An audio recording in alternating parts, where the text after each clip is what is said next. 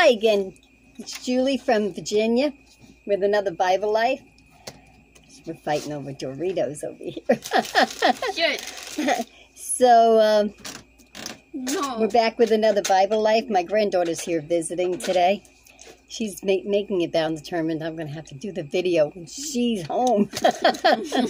Okay. So, we're going to entitle this one, Jesus Said to Follow Him. Okay. So, I'm going to list the reasons why it's really good to follow Jesus. One is that it was the best decision I've ever made in my entire life. That He gave us life. That baptizing is wonderful cleansing. And it just cleanses our whole soul. Okay, Jesus keeps the demons away. I wish He takes some more away from this house, but yeah, keeps them away from me. Okay, so far so good.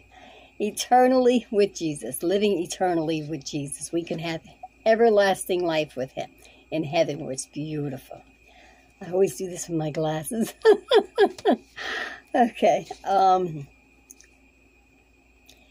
So then another part would be our prayer. And our prayer today is that we could lead as many people to Christ as we can.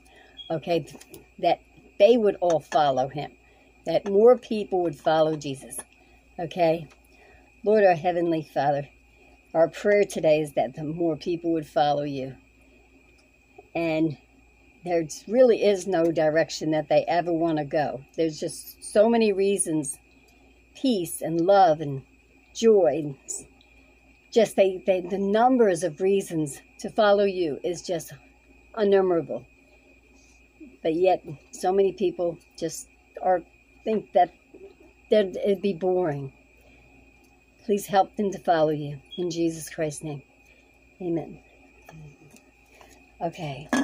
There's a lot of reasons they don't. Boring is one.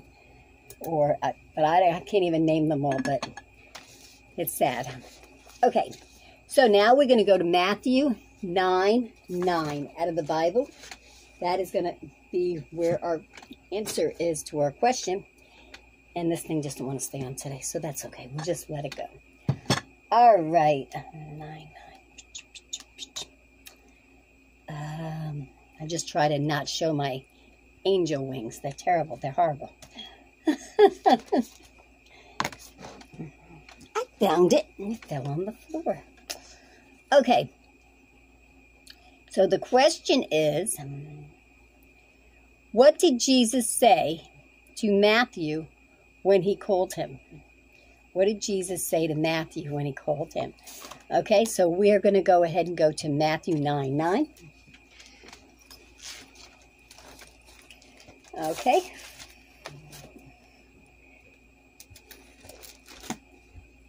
Amy. Uh-huh. We have a problem.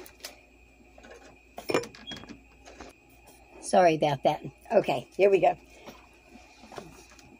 So, it goes, as Jesus passed, okay, this is in Matthew 9:9.